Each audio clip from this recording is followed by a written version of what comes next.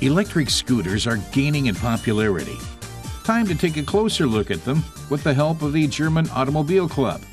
We've selected 7 models costing from 1,600 to 3,700 euros. Our 7 mopeds include 5 two-seaters and 2 single-seaters. They all have a maximum speed of 45 kilometers an hour, and their range varies between 40 and 100 kilometers.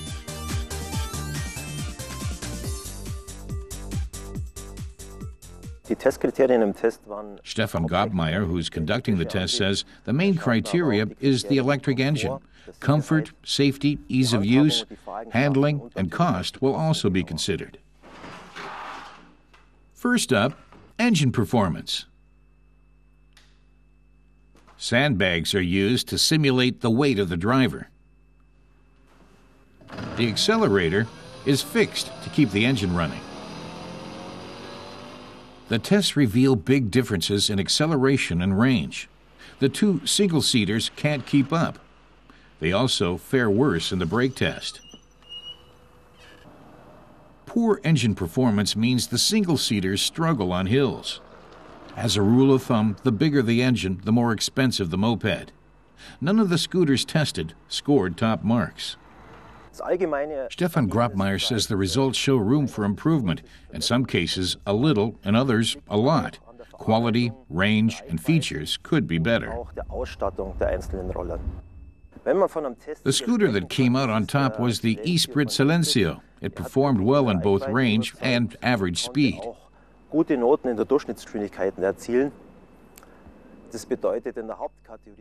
So it scored best in the main test category. Turning to the 2 single-seaters, he says the L-Bike 01-2010 didn't impress. It had clear deficits over the other scooters, especially its range and engine. It also struggled on hills, and that's why it was given a lower score. Und es ist keineswegs ein Kletterziege. Das bedeutet, in der Steigfähigkeit, die muss man den Roller abwerten. Each of the scooters has a different battery system.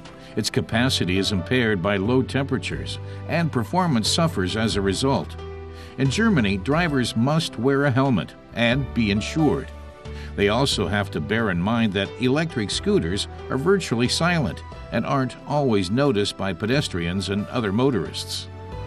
Stefan Grabmeier says there is a lot of room for improvement in terms of range. He'd like a display telling the driver how far they can still go. And he says some of the bikes took 12 hours to get a full charge, which is far too long. Das ist eindeutig zu viel.